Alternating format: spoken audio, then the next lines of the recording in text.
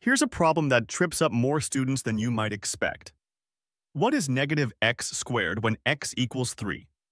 Now, this might seem straightforward, but there's a subtle detail here that makes all the difference. The heart of this problem comes down to understanding two very different expressions. We have negative x squared, and then we have the quantity negative x, all squared. These look nearly identical, but they're actually quite different mathematically. So let's start by looking at where people typically go wrong. The mistake usually comes from a seemingly reasonable assumption. The mistake is assuming that negative x squared is the same thing as the quantity negative x squared. But these are actually two completely different expressions. If you follow this incorrect reasoning, you'd substitute 3 for x, get negative 3 squared, which gives you 9. But this is actually solving a different problem entirely. To get this right, we need to be very careful about the order of operations. The key insight is understanding how tightly different operators bind to their operands. Here's the crucial point.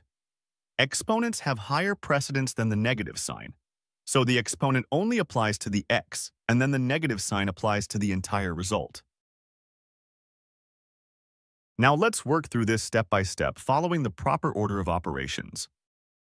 So negative x squared should be read as the negative of x squared. The squaring happens first, then we apply the negative sign. Next, we substitute 3 for x. Notice that we're squaring just the 3, not negative 3. 3 squared gives us 9. The negative sign is still waiting outside, ready to be applied. And finally, we apply that negative sign to get negative 9. That's our answer. Now, if you want to see why these expressions are fundamentally different, let's look at this algebraically. When we have parentheses, the negative x becomes negative 1 times x. When we square this entire quantity, we get negative 1 squared times x squared, which simplifies to just x squared. But without parentheses, only the x gets squared. The negative sign stays outside and gets applied to the result. So we can see that these expressions are genuinely different. One always gives you a positive result, the other always gives you a negative result. Let's double-check this understanding by trying a negative value. What if x equals negative 3? So we're setting x equal to negative 3. For our original expression, we substitute negative 3 for x. We square negative 3 to get 9, then apply the outer negative sign to get negative 9. For the parentheses version, negative of negative 3 gives us positive 3. Squaring that gives 9. So even with negative inputs, these expressions behave differently. Here's the key pattern to remember. Negative x squared always gives you negative or 0 results, while the quantity negative x squared always gives you positive or 0 results.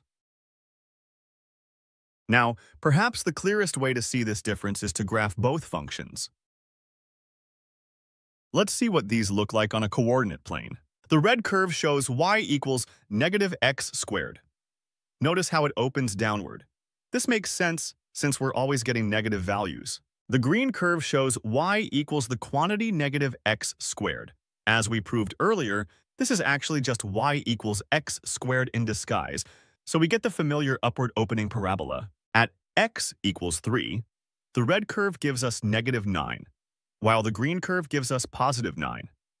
The visual completely confirms our calculation. Before we finish, you might wonder, does this same principle apply to other exponents? With 0 as the exponent, the difference is even more stark.